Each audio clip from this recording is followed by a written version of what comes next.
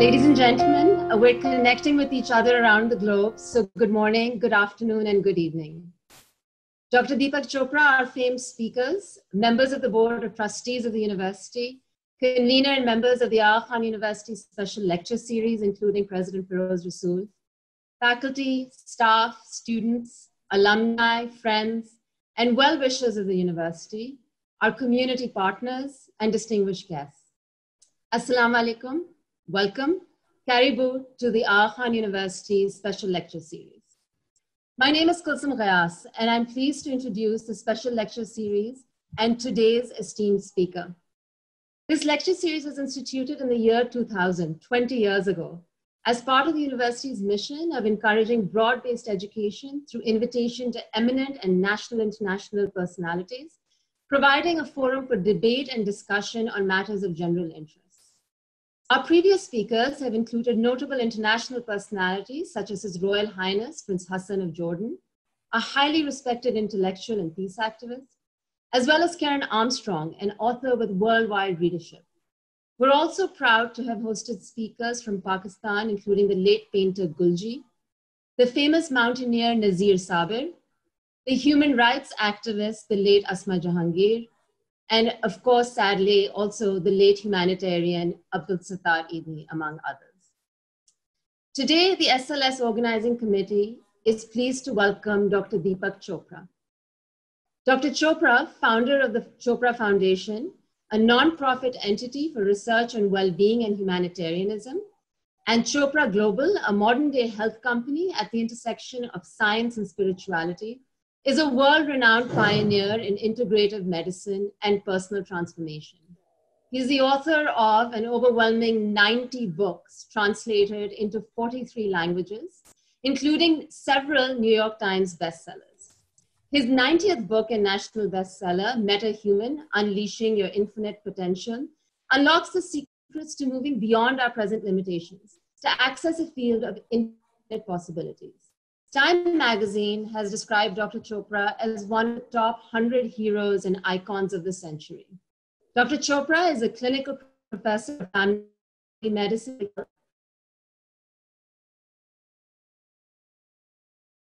at the University of California and both of internal medicine, endocrinology, and metabolism, a fellow of the American College of Physicians, and a member of the American Association of Clinical Endocrinologists. He serves as a senior scientist with Gallup Organization and hosts the #1 health and well-being podcast, Dr. Chopra's Infinite Potential and Daily Breath. The survey ranked Dr. Chopra as the 17th most influential thinker in the world and the #1 in medicine. We're very pleased to have Dr. Chopra with us today. He'll be talking about the future of leadership well-being. I imagine it's a topic that will be resonant with the wider audience that has joined us from all over the globe. These truly unprecedented times. Please use the email sls@aku.edu to send in your questions. I'll repeat. The email address is sls@aku.edu. After Dr. Chopra's talk, my colleague Amin Hashwani, who's a member of the SLS Organizing Committee, will moderate the question and answer, and will conclude with a vote of thanks from our president, Mr. Feroz Rasool.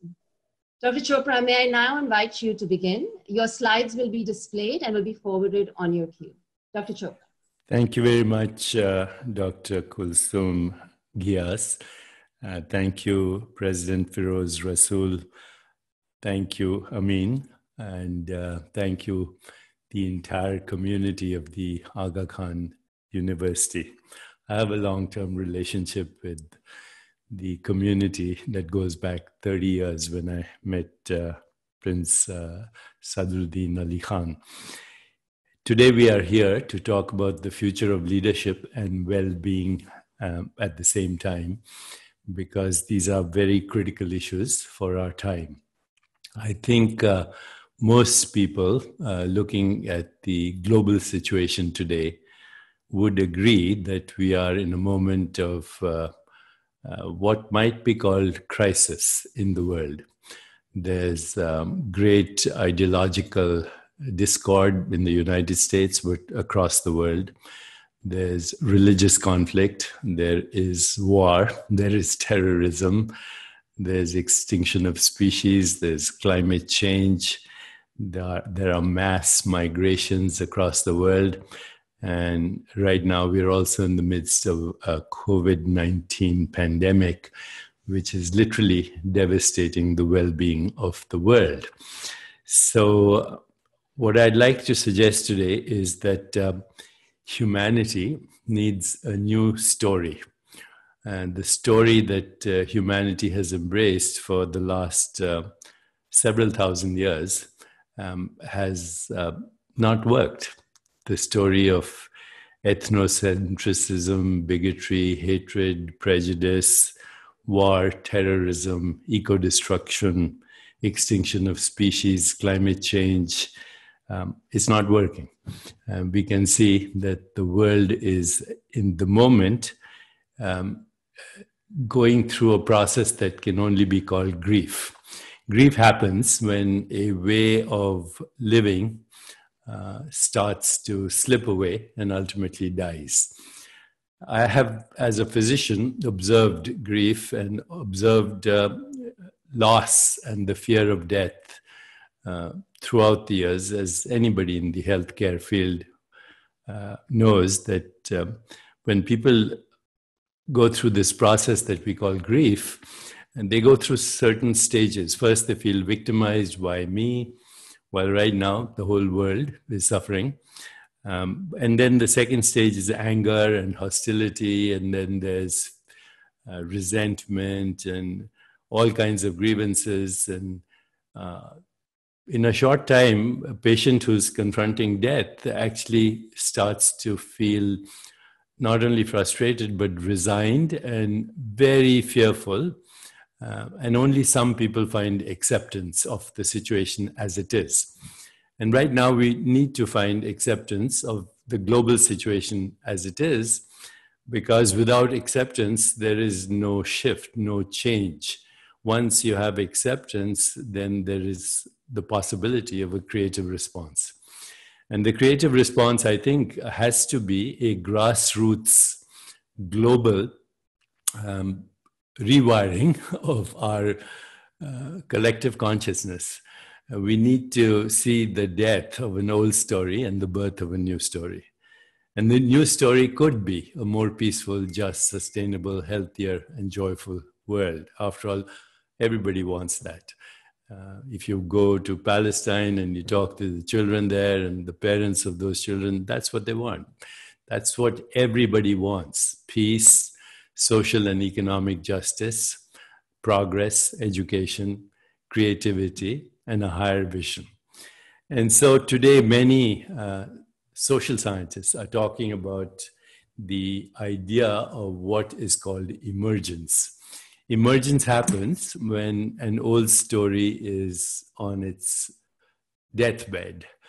And that old story is certainly being questioned right now, even with the COVID pandemic, and now, of course, with the great unrest in the world as a result of racism and bigotry and conflict, ethnic and religious conflict as well.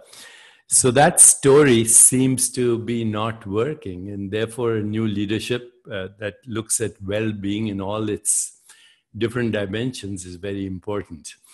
So as a senior scientist at the Gallup organization, we look at well-being in many different compartments or buckets. And the first bucket is career well-being. Are you happy with what you do every day at your job? Do your strengths get noticed? Are you part of a team that complements each other's strengths? Do you have shared vision? Is there some kind of emotional and spiritual bonding between you and your colleagues? All this is very measurable. So if I asked you even one question just now, on a scale of 1 to 10, how happy are you with your career? And 10 would be extraordinarily happy and 1 would be miserable. And you could intuitively, just intuitively, give yourself a score right now. As I'm asking you this question, how happy are you with your career? Without going into specifics. If you score 8, 9, and 10, you're thriving. If you score 5, 6, 7, you're struggling in some area in your career. And if you score less than 5, you're suffering, and you probably also has a physical chronic condition. This is established data. Similarly, one can look at well-being in the social and relational compartment, or what we call emotional and social well-being. Do you have friends and family who support you, who hold your back, who you could go to in times of trouble, who you could count on for help, whether it's resources or emotional help or spiritual counseling? On a scale of 1 to 10, where are you? And the same rules apply. If you score 6, 7, you're struggling in some area. 8, 9, and 10, you're thriving. Less than 5, you're suffering. Same thing about physical well-being. Do you, on a scale of 1 to 10, what is your energy level? That simple question. If you say, I have no energy at all, or I have maximum energy, more than I need to do all the things, you can give yourself a similar score. Similarly, community well-being can also be assessed, and there are metrics for that. Do you feel safe in your community? Are you comfortable walking alone in the community? Is there some service in the community that you're involved in? Do you get involved in a vision for your community, whether that community is local, or it's an extended community, or it's even a national community or a global community? It doesn't matter. But community well-being is measurable, as is financial well-being. On a scale of 1 to 10, are you happy with your financial security? Do you have retirement? Do you have social security? Do you have the ability to make a living even if you were sick? All these things go into your overall assessment of well-being. And then there's one simple question that can be asked. On a scale of 1 to 10, how's the quality of your life?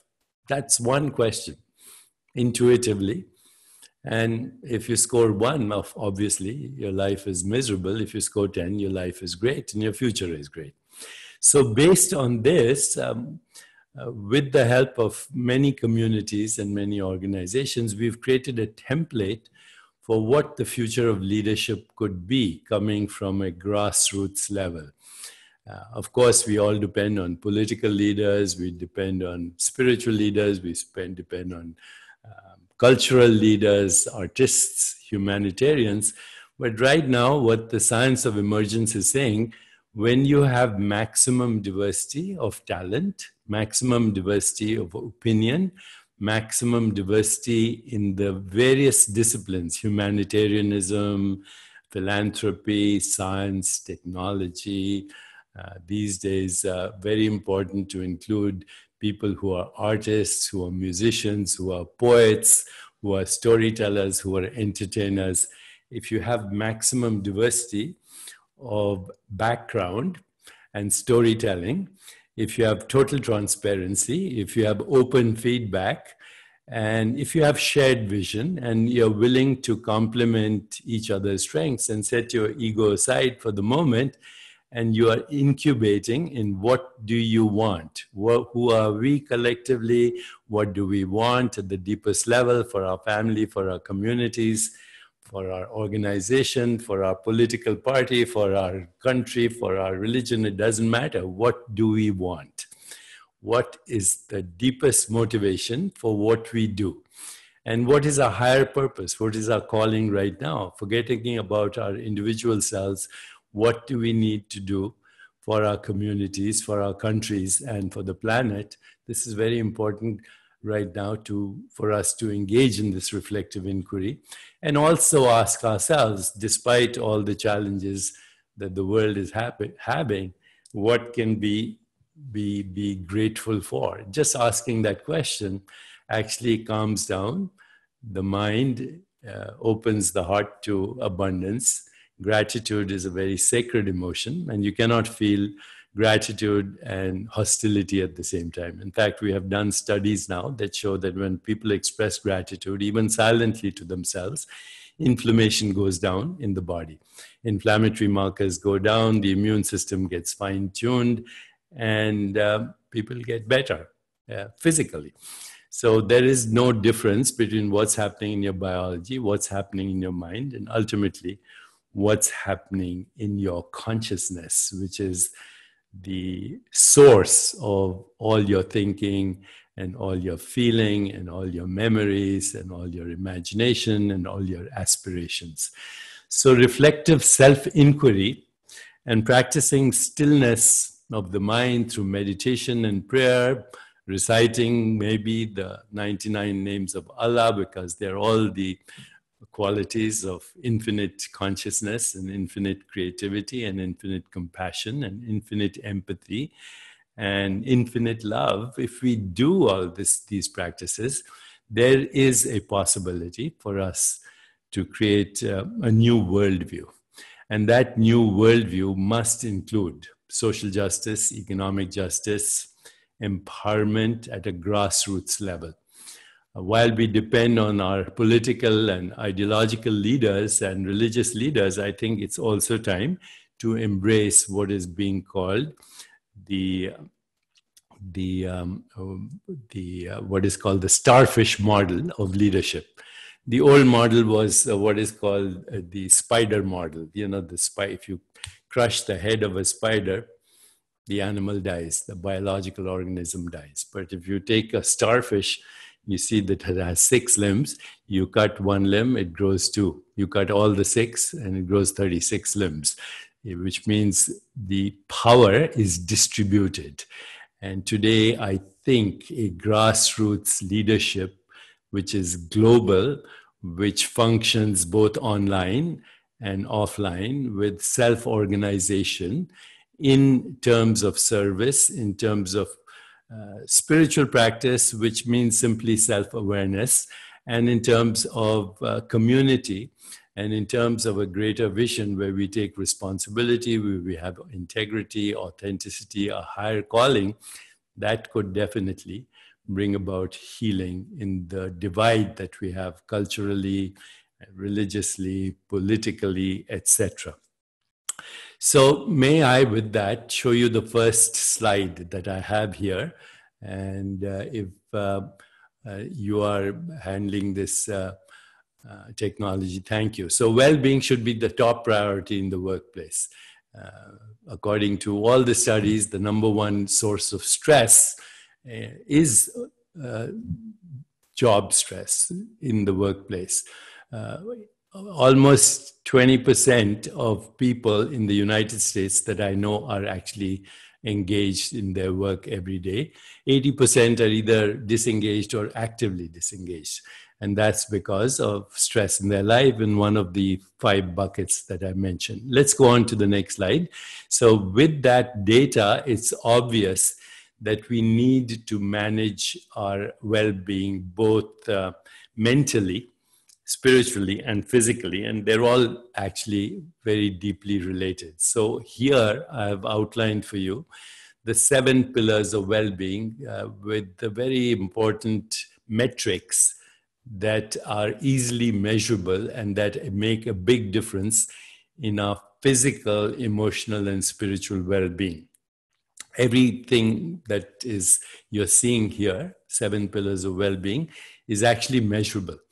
And so it is now known that if you have lack of sleep, you're prone to inflammation, which makes you more susceptible to disease. In fact, if you want to look at lifestyle measures for premature death from cardiovascular disease and other illnesses, lack of sleep and hostility are the number 1 and 2 risk factors. Today, we are also seeing a lot of literature on the effects of meditation or silencing the mind or self-reflection or self-inquiry or transcendence and how that alters the activity of our genes, the science of epigenetics. So even people who go to silent retreats or attend spiritual self-inquiry meetings or recite the names of the divine, you can see inflammation coming down. You can see the immune system optimizing itself. You can see genes that activate healing go up or homeostasis go up, some 17-fold. You can see genes that cause inflammation go down significantly. So for the first time now we have a science why spiritual practice actually helps manage our biology, regulates our biology.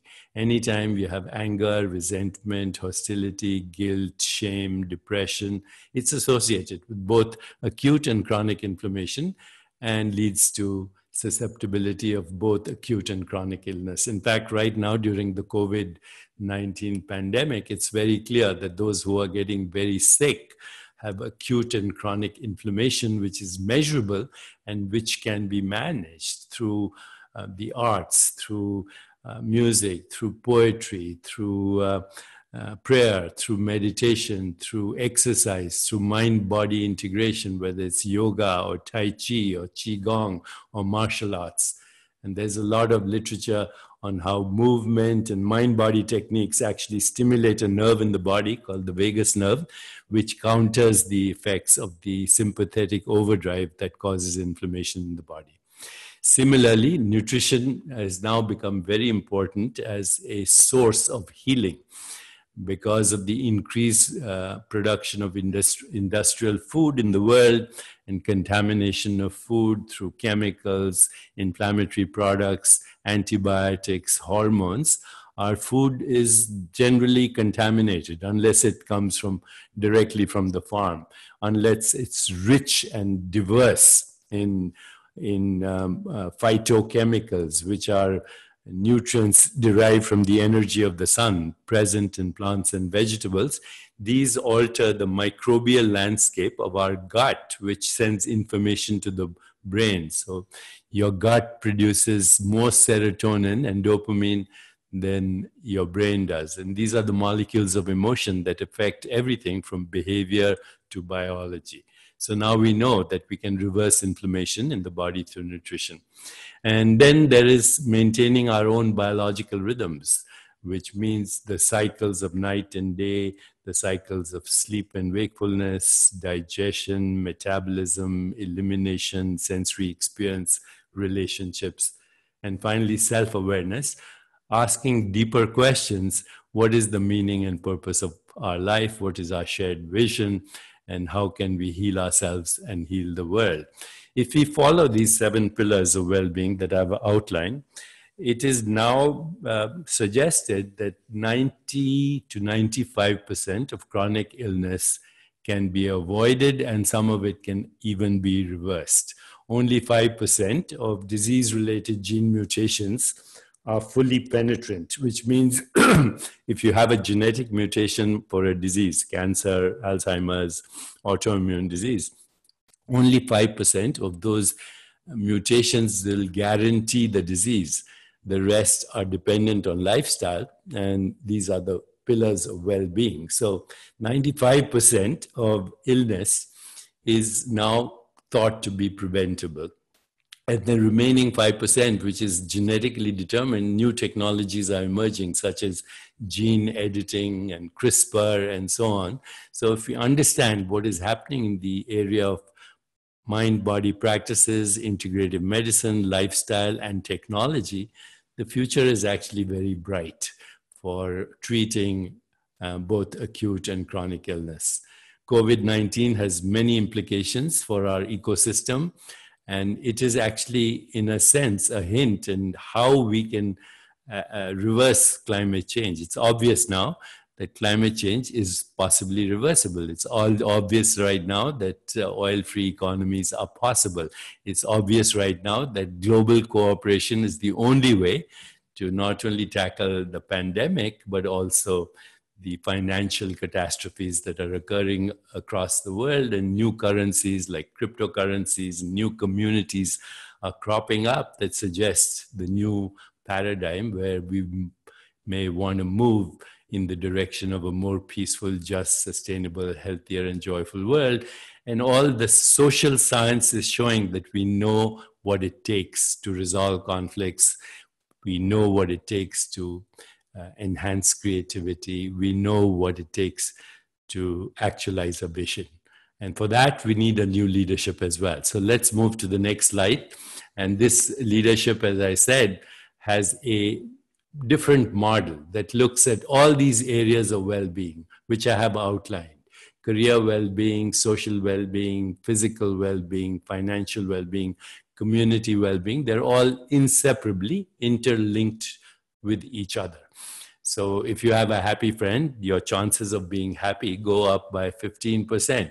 But if your happy friend has a happy friend, it goes up even more, and it keeps going up. Ultimately, the science suggests that even the happiness of your perceived enemies improves your well-being. So this is science. I'm talking about science right now. We know what it takes to create well-being in these different buckets and these different areas of well-being. And now it is our collective will and our collective desire to complement each other's strengths and vision to actualize this well-being, not only for ourselves, but our communities, our societies, and ultimately the whole world. So let's move to the next slide. Here is my acronym for the new leadership. And I've been teaching this course on conscious leadership at Kellogg School of Management in Chicago, but also have taught this at Harvard and other institutions, including Columbia University, in different formats. But this is basically the backbone of the future of leadership as I look at it. Leaders need to look and listen more than speak. Leaders need to look and listen with the heart, with the soul, with the mind, with the body. They need to have a vision that we can all embrace and that we agree on, that this kind of shared vision involves servant leadership, not influence peddling, cronyism, corruption, and power mongering, but a sincere desire to change. And we are seeing this globally in the new generation. The new leadership requires emotional bonding. Emotional bonding occurs when we have empathy, when we feel what the other feels, when we have compassion, when we have the desire to alleviate suffering, when we have love, but also the love is actualized into some action, because love without action is meaningless, and action without love is irrelevant. But when you have love and action at the same time, you can create remarkable changes. We need to expand our awareness.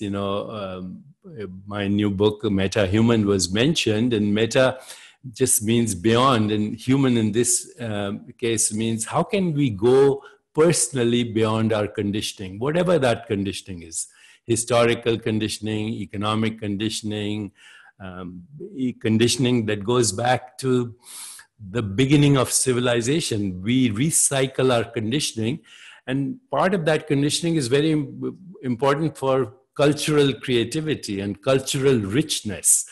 But part of that conditioning also prevents our creativity. So meta means beyond, and human in this means beyond the conditioned human mind. How do we access inspiration, insight, imagination, and a new vision, not only for ourselves, but for the rest of the world and our communities? D here stands for dare to dream a new reality, but also do it. Make action plans, which are powerful, smart action plans, stretch more than we can reach, make everything measurable, make sure that we agree with each other on what we want to achieve, keep a record of our progress, and ultimately act on it.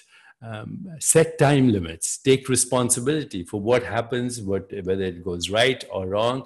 But responsibility simply means to respond creatively, the ability to respond creatively instead of being a bundle of conditioned reflexes or nerves that is constantly being triggered by people and circumstance into predictable outcomes. And then the seventh letter here, S, stands for synchronicity. Over the years, as I've interviewed and spoken to important leaders throughout the world,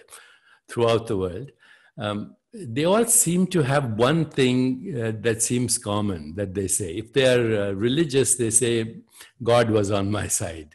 If they are spiritual, which means they are self-aware and also have a sense of the sacred, they say, I happened to be in the right place at the right time, or there were a lot of meaningful coincidences, or simply sometimes they say, I was lucky.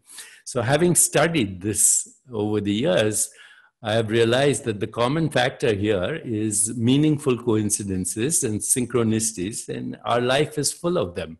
And people who have good luck are simply those who recognize that good luck is opportunity meeting preparedness. And today, with the crisis, that is the opportunity. And the preparedness is the degree to which we can be leaders of our own lives, leaders of our own families, leaders of our own communities, leaders of our countries, and ultimately, we are leaders that are engaged with this new leadership across the world through online and offline communities. So I know some of you here listening to me come from a Punjabi background, as do I. There are three words that we use in Punjabi: seva, which means service; Simran, which means remembering our true nature as spiritual beings having a human experience; Simran, remembrance; Seva, Simran; and Sangha. Sangha means community. And if we embark on this, we can actually actualize the vision of the new leadership that awaits us if we want to create a new world with a new worldview. So may I have the next slide, please? And, just to put things in perspective, if you look at the last 100 years, every time there's been a crisis, the First World War brought out AM radio, and that was also the time of the pandemic, the global pandemic. The Second World War, out of the aftermath was the emergence of television. The internet came after the Great Recession in 1988, 89. And then the mobile phone in the year 2000 after 9/11, or around the 9/11. And then we had smartphones, and now we have all this amazing technology, including VR and Zoom, and we can converse with each other. I can guarantee you when this pandemic is over, there'll be even newer technologies that will help us rewire our global brain, because that's what the internet is, our global brain. You can create great distress through the internet, as is being proved right now in the American election. But you can also begin a process of transformation and healing through rewiring our global brain through interfaith dialogue, through interfaith expression of our desires for a better world, but also through practices that increase our awareness, whether they are practices that harness our creativity or our vision or strengthen and complement our strengths. May I have the next slide, please?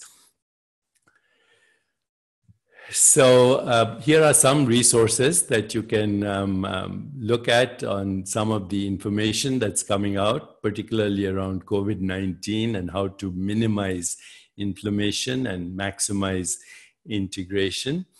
Next slide, please. If we can have the next slide. This is basically the vision I want to share with you. Together, we can help to create a more peaceful, just, sustainable, healthier, and joyful world. We are at the end of the slide presentation. So let me summarize where I think we can go together. I think this is a time for a grassroots movement where none of us feel alone. Our foundation, Chopra Foundation, has a foundation division called neveralone.love, where we help harness collective creativity, collective vision, improve mental hygiene, depression, anxiety. These are all associated with both chronic and acute illness, and look at the body-mind as one entity. Just like wave particle is one entity, mass energy is one entity, body-mind is one entity, and they're both the expressions of your innermost being, which the great spiritual traditions call the sacred source that we all are, which is we are spiritual beings having a human experience. It doesn't matter what route we take to self-awareness, but unless we recognize that there's a divine part in us that reflects the divinity of the absolute infinite being, Allah, Ein Sof, Brahman, doesn't matter the word, but there is a deeper intelligence in the universe that reflects and is reflected in the ecosystem of existence. That deep intelligence, your own soul has access to it. You have an inner intelligence within you that is the ultimate and supreme genius and mirrors the wisdom of the universe. And unless we go to that deep intelligence, which is beyond our ideological frameworks, then the world is in trouble. But if we go to that deep level and harness our creativity with love in action, we can definitely actualize our vision for a more peaceful, just, sustainable, healthier, and joyful world. So with that, I will stop.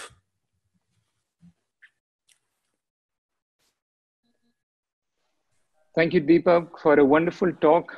Already I'm feeling a bit elevated. So let me start with the first question we have a flurry of questions from all over the world. Let me start with our dear friend Salman Ahmed. He sent a question to you. Yes, Salman is a dear friend of mine too. Yes, indeed. He said, thanks for your profound insight, Deepak. What can artists, writers, poets, composers, and storytellers do to shine a light on truth, compassion, and empathy in these trying times? That's the most important question I think that can be asked, Salman. So thank you for asking that question.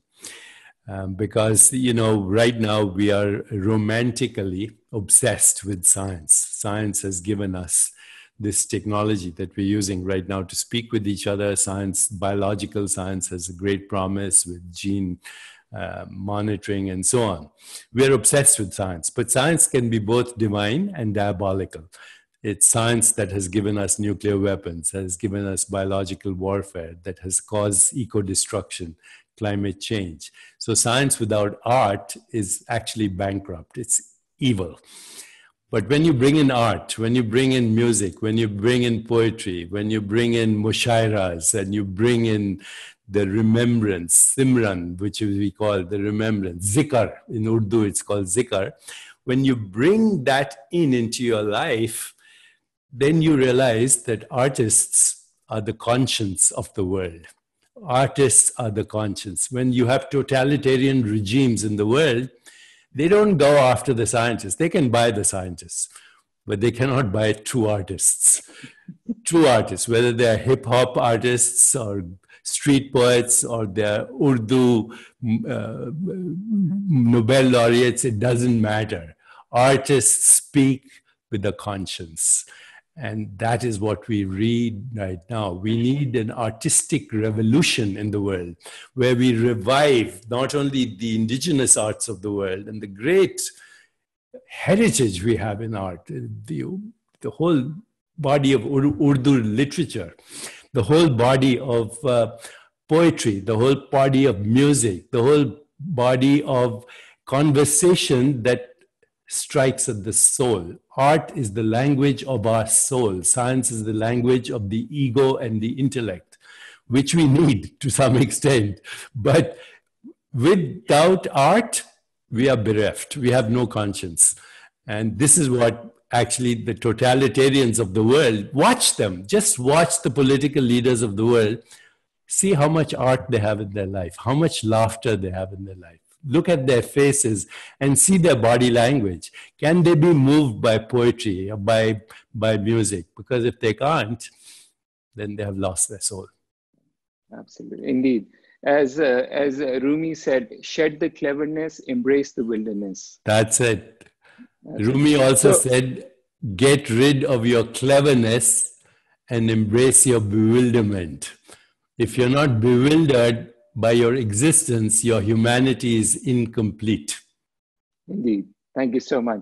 So the next question is, what is the importance of global citizenship in these disruptive times, and how can leadership responsibility be demonstrated at local and global levels?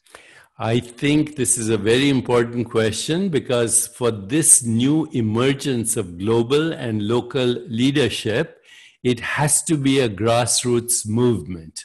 It has to be an emergence, and it has to involve both technology and local activity.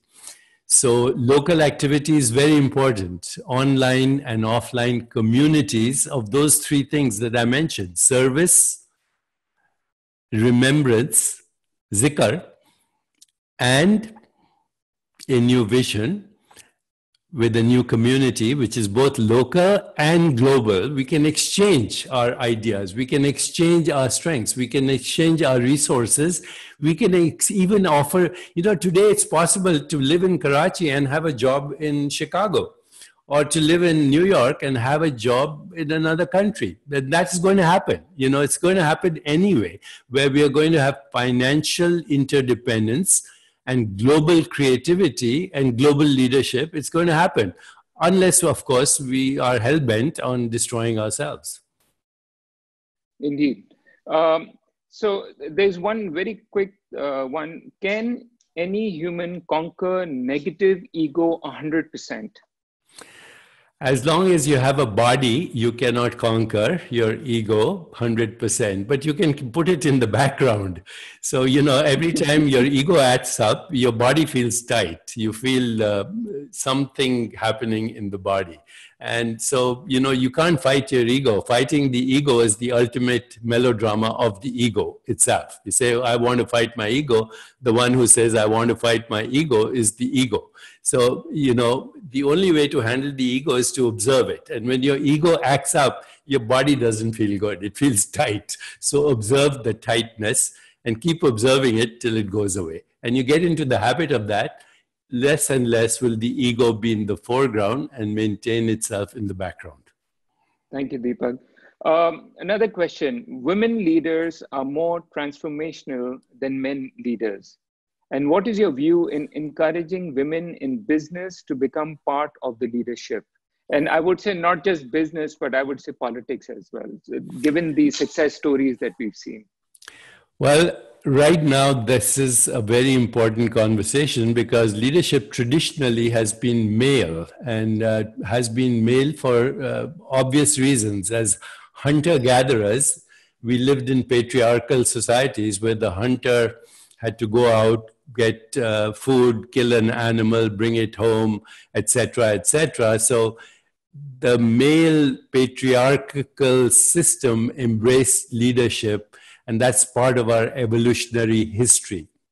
But right now, that same archetype of masculinity means conquest, predation, initiative, discipline, all good things, strength.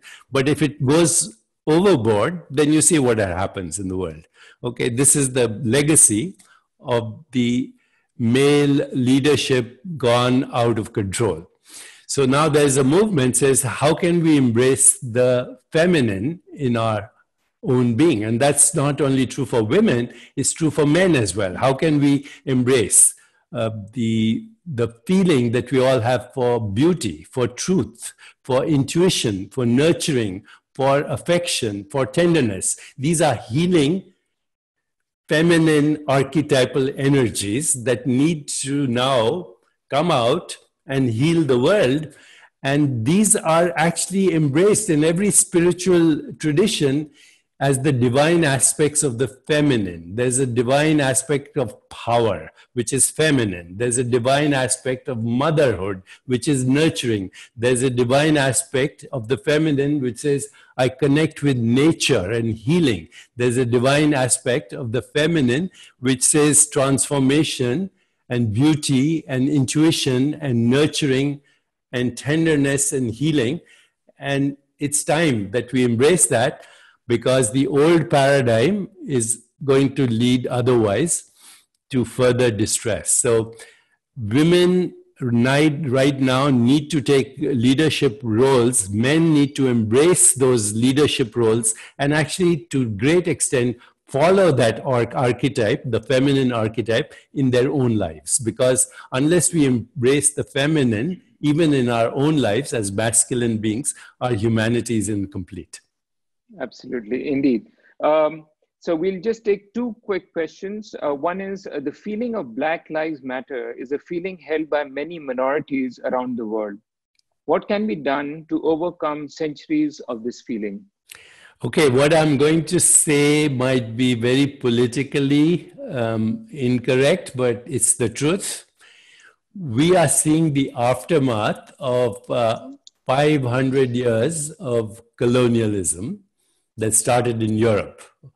And that is also the legacy of slavery, but it's also you and me right now. We are descendants of colonial empires that came to the world and said, oh, we want to civilize you. We want to educate you. We want to give you all this interesting knowledge, but also ended up being slavery, servitude, rape, pillage, and murder, all in the name of crown. Now, this has epigenetic implications. Our genetic activity is actually influenced by this history of servitude and slavery throughout the world. And so even there is a lack of self-esteem. People want to emulate the best of the West everywhere in the world. And therefore, that indicates a lack of self-esteem. And also, the descendants of colonial empires have a superior attitude, which is genetically, epigenetically programmed into their biology. So this is a very tremendous task that we all have to undertake as descendants of people who are violated. And that is programmed into our biology. It cannot come from revenge. It cannot come from resentment, but it can come from saying, what is the future story of humanity? And the future story of humanity has to be maximum diversity and maximum transparency and maximum honesty in order to heal what we call post-traumatic distress. Right now, there's multi-generational trauma which is causing biological distress across the world. And we are not recognizing it.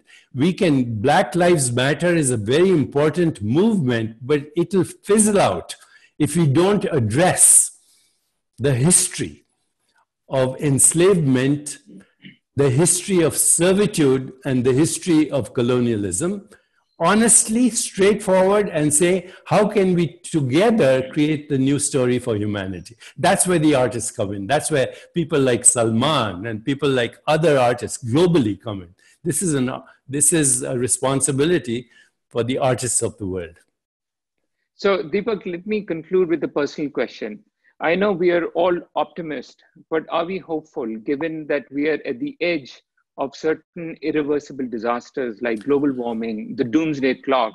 Do you think the society, let's say Black Lives Matter, is one of the manifestation that is happening right now? Do you think we're at a tipping point of a global societal change, because our time is also running out before we go into this phase of irreversibility?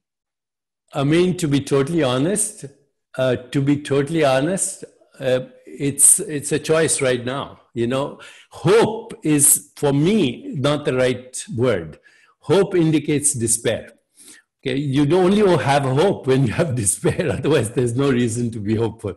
So we have to be independent of hope and despair. We have to harness our creativity. There, I feel there is a chance. We have to harness our creativity. And I come back to the artistic revolution. Art is the expression of creativity and storytelling.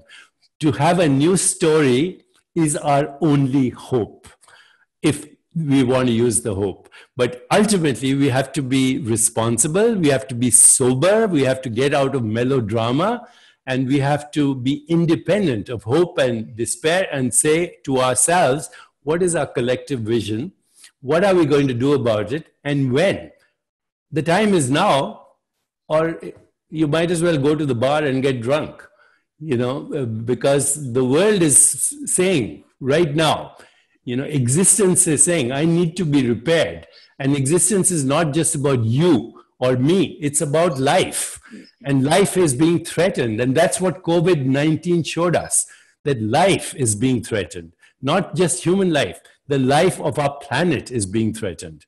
And unless we go from just me to us and we and the oneness that is at the heart of creation, we should be prepared for the worst. So Deepak, they say that you can count the seeds in one apple, but you cannot count the apples in one seed. That is so Deepak, true. So hence we look at influencers, global influencers like you, to be the Johnny Appleseeds of our times, and hopefully bring about that transformation. Thank you so much. With this, I'm going to pass on to our President Rasool for his vote of thanks. Thank you so much. God bless. Thank you. God bless. Thank you. Thank you very much, Amin. Dr. Chopra, this has been an illuminating, thought-provoking, deeply reflective hour, at least for me, and I'm sure for the many people who have signed on to listen to you today.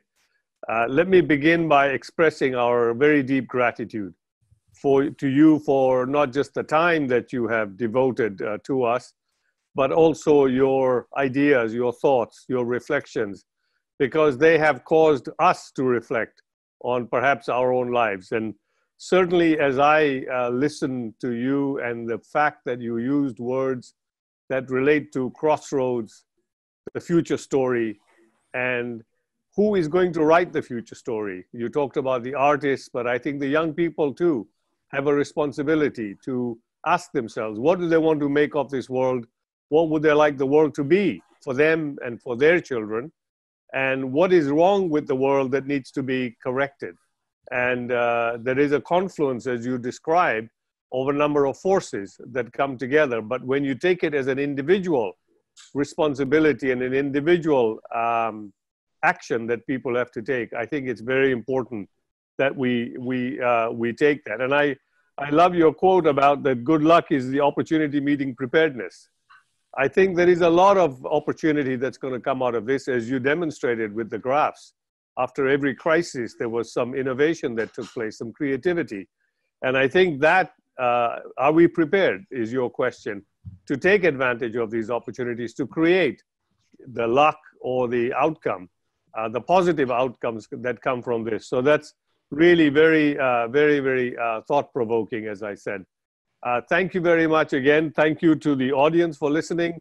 Thank you to the special lecture series group led by Kulsum and everybody who worked for this. Thank you to the IT group who made this technical presentation possible without any hitch. And I also want to welcome and thank the people who joined from the Smiley TV audience who joined us today.